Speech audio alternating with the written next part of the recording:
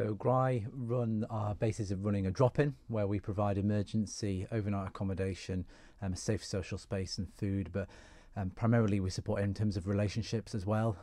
Many of the people that we see, particularly those coming out of prison, have very broken relationships and a lack of support networks, and we're there to do our best to try and support and help them. How do you do that? Just by being kind to people, really. I mean, there's the practical provision of things. We can help people with the practicalities. If people are coming out with no accommodation, we can put them up overnight and signpost them with the likes of Housing Matters, who we've just heard from. And we provide food and clothing and bedding, that kind of thing. But far more important than that is the sense of hope that you get when you've got somebody committed to seeing you do well. And often these are people who have dealt with a lot of rejection and have got complex problems and are very in a vulnerable position, and particularly if they're coming out of institutions like prison.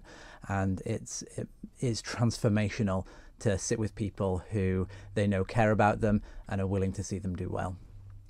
Well, you touched upon some of them there, but what are the biggest challenges then you face in doing those things? Well, I think for the individuals that we see, mental ill health is really endemic, and that's overrepresented in prison and homeless populations. So rates of mental ill health ranging across the spectrum are very high, and that's still the case on the island.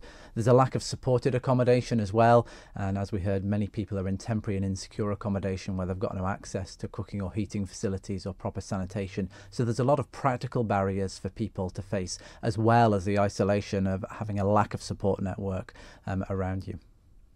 We've heard quite an optimistic view from the prison governor that there's great support for prisoners reintegrating. Is that a similar picture in your mind?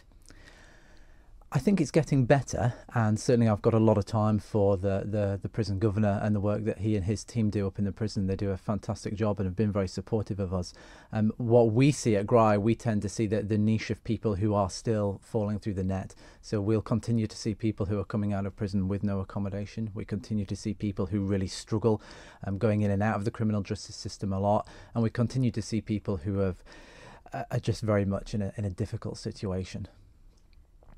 What are the most important aspects, do you think, in finding somewhere appropriate? Well, I think there's a real lack of the quality of accommodation is very poor at the very bottom end of the market, and there's often a lot of exploitative landlord practices as well. There could be far greater regulation of the private landlords on the Isle of Man, but there's also a real lack of any sort of supported network. It's not necessarily, if people don't have living skills, it's not necessarily the answer to stick them in a tenancy on their own, but we don't have the same range of supported accommodation models where people are getting a range of support to help them maintain their tenancies and regain stability, and we'd love to see a lot more of that on the Isle of Man. How would we do that then? Resources. I mean, Graih have been involved in a very successful project with Department of Infrastructure Housing, running some very small scale accommodation, but we're a tiny charity. Most of the work in this area is done by ourselves and Housing Matters. We're both very small charities. It's resources, finance and people.